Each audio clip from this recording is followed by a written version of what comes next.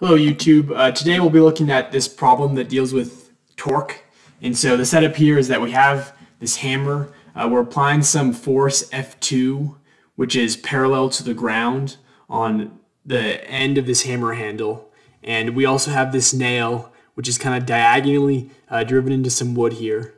And you can see that the distance between the point of rotation, our fulcrum here, and where the nail enters the wood is about this 0.08 meters, and the goal here is to have an F1 that's sufficient to pull the nail out of the wood. And let me check to see what exactly that force is. Yeah, it's 500 newtons. So essentially we want F1, oh, that's not what I meant to do. Here we go. We want F1 to equal 500 newtons. And the question is, in order to make that true, what must F2 be? And so essentially we're going to set some torques equal to each other. We want the torque that's the result of this force 2 to equal the torque that's the result of this F1.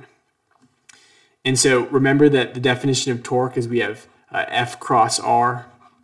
And said differently, since in this case we're just interested in like the scalar magnitude of the torque, we can say, okay, that is the magnitude of torque equals force times radius times sine theta. And that is where theta is the difference between between the force and the radius. So you can imagine that in the case where theta equals 90, that the magnitude of the torque is just equal to the force times the radius.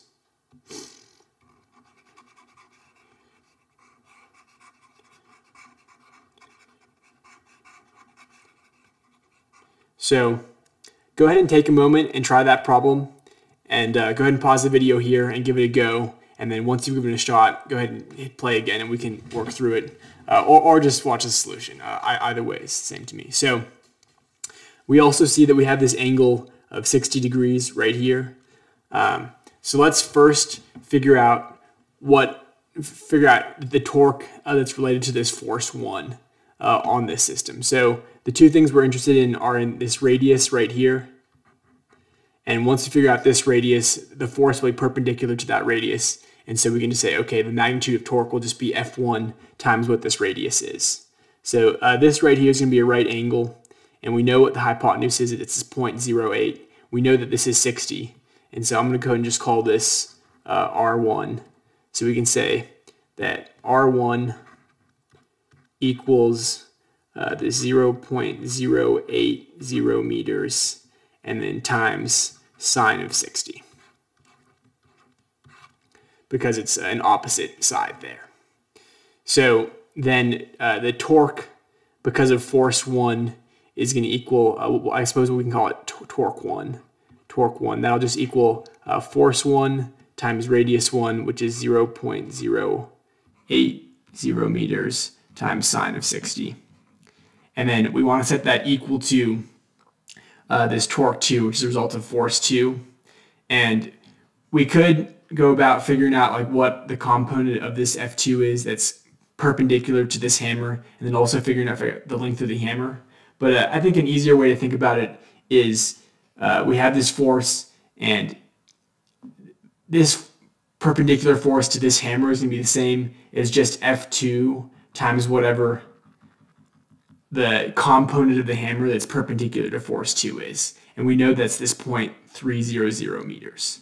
So we know that torque 2 is going to equal just this effective radius of 0.300 meters. And that's because that's the component of the radius that's perpendicular to our force.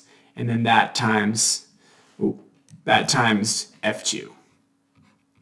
So we can set those two things equal to each other, and by doing that we can solve for F2, which is what we're looking for, knowing that F1 equals 500. So we can say F2 equals 500 newtons over 0.080 meters times sine of 60. And that's all over, not a very straight line, but oh well.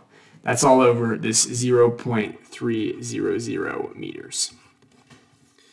And so you can imagine that these meters are going to cancel out, that sine has no units associated with it, and so our final answer will be in newtons as well.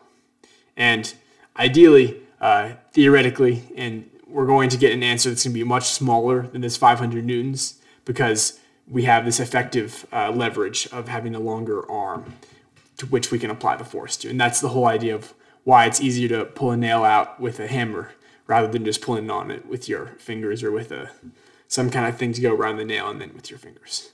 So thanks for tuning in, and leave a question in the comments if you have any.